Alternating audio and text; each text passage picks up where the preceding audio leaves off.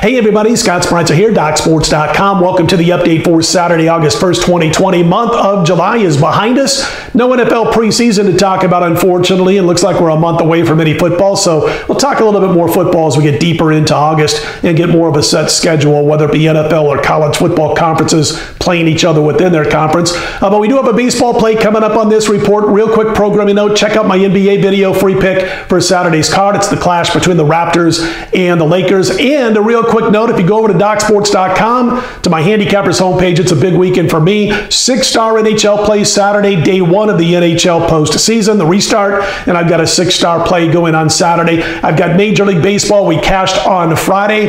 We've got another Major League Baseball play on Saturday. And as far as everything else, 7-star NASCAR on Sunday. You know how well we've done in NASCAR. We're on a short-term 78% winning run, and we are on a long-term 38-17 run, almost 70% winners, going back 14 or 15 months now over at DocSports.com. 38-17 with the last 55. So NASCAR Cup Series goes on Sunday. The 6-star NHL play goes on Saturday, along with my Major League Baseball, and we've got a 5-star play in Saturday night's Fight Night in UFC.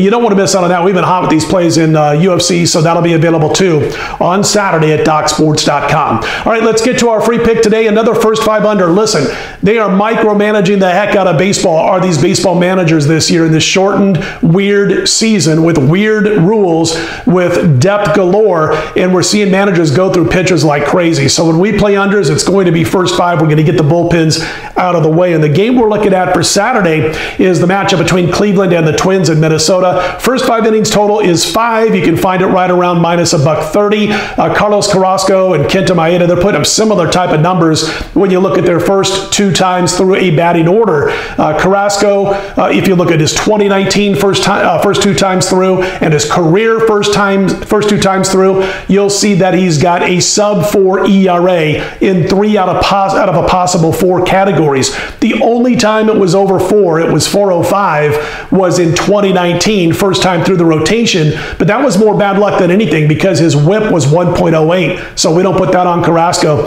Kenta Maeda, similar numbers again, first 2 times through the rotation, 2019, and career-wise, excellent numbers. He was over 4 in one of those categories, but in that situation when he was, his whip was under 1.1. So you can see where I'm going here. We got similar starting pitchers with similar key metrics when it comes to the first 2 times through the order, and we talk about first 2 times through because we're playing a first 5 inning under. Now, as far as run scoring, what the Indians are averaging about 3 runs per game thus far. The Twins have totaled 7 runs in the last 3 games combined.